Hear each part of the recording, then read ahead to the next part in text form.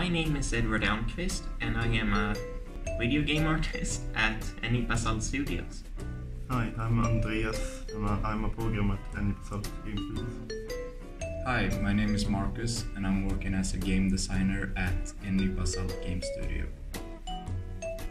We are all from different parts of Sweden, but right now we're studying here at Indie Game Studio, which is located in Småland, which is in the south part of Sweden.